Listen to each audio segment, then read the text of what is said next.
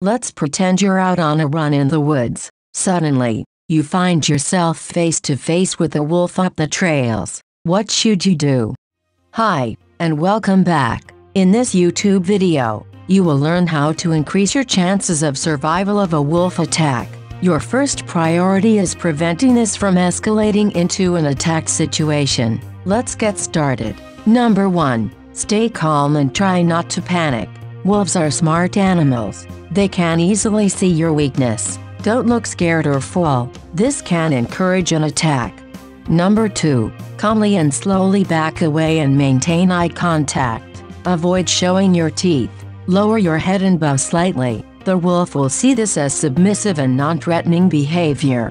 Number 3. If the wolf begins snarling, snapping and lunging towards you, you need to switch from passive and non-threatening behavior to asserting yourself and showing the beast that you are not an easy target.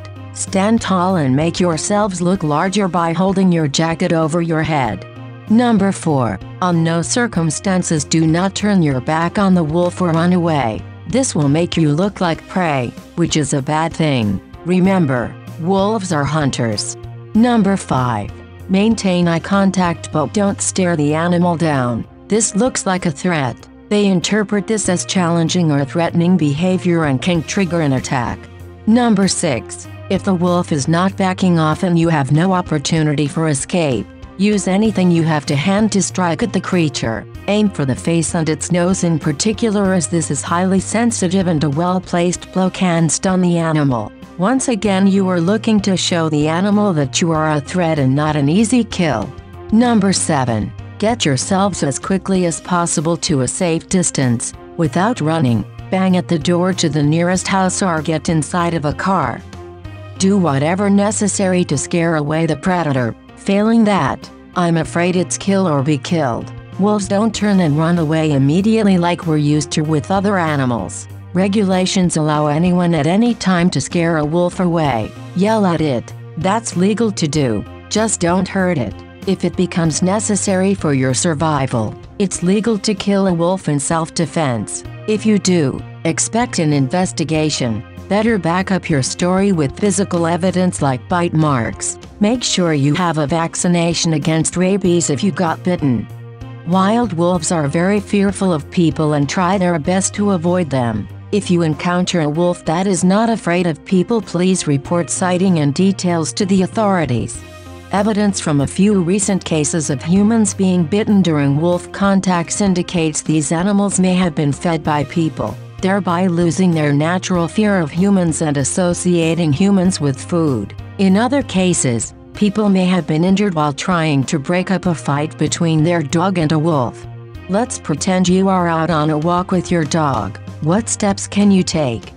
If you're living nearby a known wolf pack or there have been reports on wolf nearby, you should keep your pets close and not let them run around loose. A dog may think that a wolf barking or howling is a dog that wants to play. Trust me, that is not the case. Step 1. Pick up all turd after your dog is done with the toilet, and don't let the dog pee on every pole you pass by. Step 2. If you see what looks like a wolf in a distance, stand between the wolf and the dog and yell. It may scare away the wolf.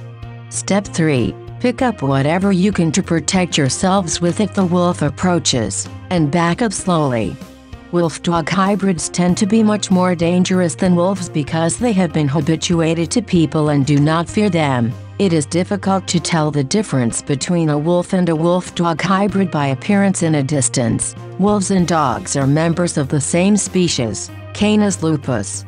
Okay, remember, whatever you do, keep calm and don't run. Wolves are what is known as coursing predators, meaning they take their prey on the run. In addition to not running, do not turn your back on the beast. If multiple wolves are threatening you, some of them may try to flank you.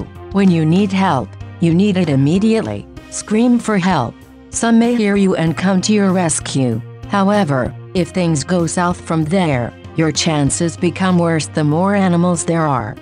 If you find yourself in a group and under attack by a wolf, or pack of wolves, group yourselves together with children, elderly, or injured persons at the center of the group. Stay together. If an individual breaks from the group, The wolf's instinct will compel it to hunt that person. If you're alone, climb a tree. Wolves can't climb trees. You may be in for a long wait and could find yourself surrounded by a pack of wolves for some time. Still, a long wait in a tree is better than being attacked. That's it for this video. Thank you for listening, and remember to hit that subscribe button, like or dislike, and leave a comment down below. More videos like this are in the pipe. Stay tuned. So, there you go. Safe walking out there.